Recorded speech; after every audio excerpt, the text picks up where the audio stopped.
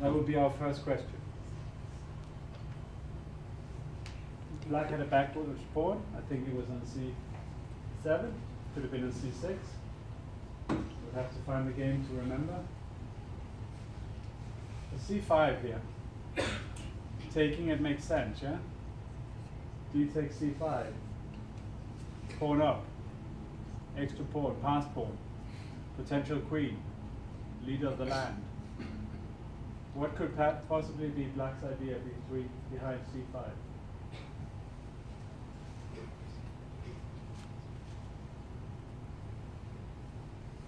Any suggestion for first move for black? Yes? b4. Okay, we're going to try to do this in the head. I know some are going to struggle. We'll do it at the board as well. So please forgive me. So d takes c5, d4. If I play bishop f2 and bishop c5, black has achieved something. So then, in that case, we'll maybe rather not take. So the only critical move is d5, d4, bishop takes d4. Black's idea is bishop takes c5. They have no other idea. Now we are pinned with the queen, so we have to bring the rook into defense. So queen f2 is the move. It looks like it's pawn up. Yeah? Any ideas for black? Yes? Queen b6. With queen b6, I play bishop takes c5. When you play here, I take it. I take with the So rook. first you play rook d4, yeah? Yes. And then I play rook takes d4, and you play queen b6. Because rooks can be pinned on the diagonal and can be quite unpleasant. I have no choice. I will play rook d1. And then I'm one move away from b4 winning the game, yeah? Or at least ending a pawn up and then having a technical challenge ahead. So that is the critical position. Now I'll make it a little bit easier. Over there. Here, here. And here to find the move for black.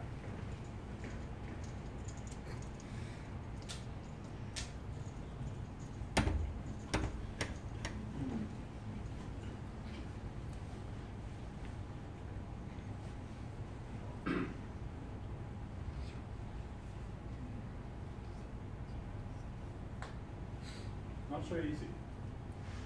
Remember, we were doing this for our opponent and from afar. So it's quite a task for white here.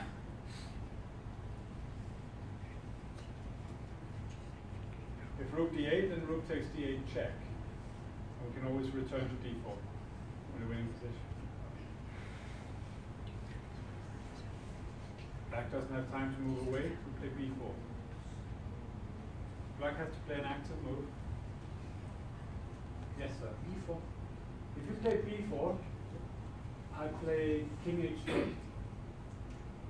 You still can't play rook d8 because I play rook takes d8 check. And next move I play queen d2, and then you have to take on d4, and I'll end my pawn out, yeah? It's not easy. This is Grandmaster Chess. The game is between Bresson from Cuba and Suskis from Lithuania. So a 2650 Grandmaster against a 2550 Grandmaster. Yes, sir. King h7. King h7, I play b4. You don't have enough time. You need to do something active.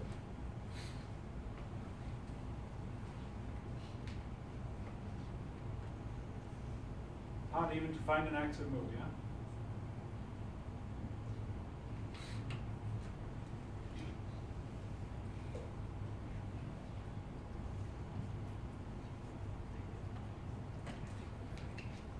Yes.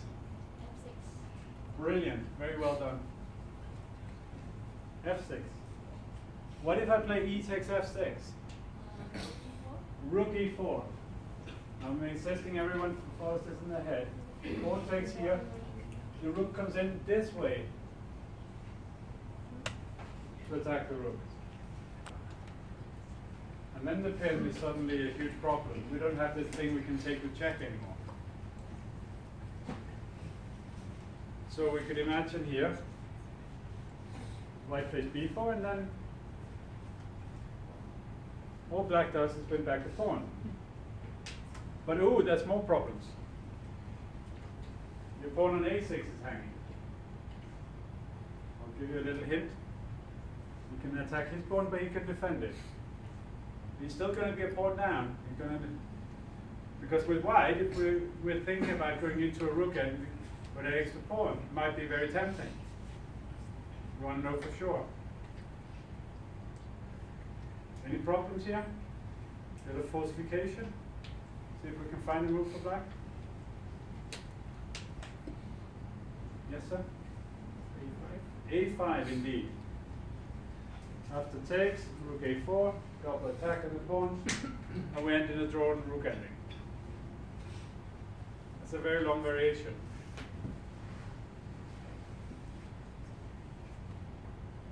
That's one of the ways that when we play strategic chess, sometimes we have to calculate these long variations. This is not a simple decision, but it's also not a critical moment, because yes, in one variation we have a sense that there's a chance here, but there isn't. And there are also other good moves.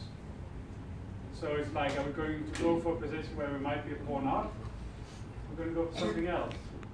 Rousseau, he calculated this very quickly and didn't go for it. Instead he played Queen F2. He wants to play F5. And now he's threatening DC5. Black doesn't really want to take CD4, bishop d4. The white bishop becomes very strong on d4. It's not a bad bishop. It's a very strong bishop after that exchange. So he plays c4. And then white gets f5 in. This is a quite simple decision, probably didn't take a lot of time. Played Queen h5. And here, white has a strategic objective. We like to play g4. So king h2 would seem like a normal move. But still after g4, the queen comes here. We don't want to exchange queens, because the black queen is in trouble. So again, white would think deeply, and he found a really nice move. Which was Queen f1. He's defending the h-pawn with his queen, preparing g4. You could call this a simple decision or a strategic decision. I don't really care. All I'm in for is trying to find ways to find good moves easier. In the game he played bishop g5, bishop f2, nice threatening to win the queen. He went there, g3, and he decided to give up the bishop. But after a few moves, it was clear that he didn't have any compensation, and he lost. So this is quite impressive play, quite deep play from white. I'll show one more example where white chose the wrong thing, and where at the time when I was writing about it, the computer didn't understand something.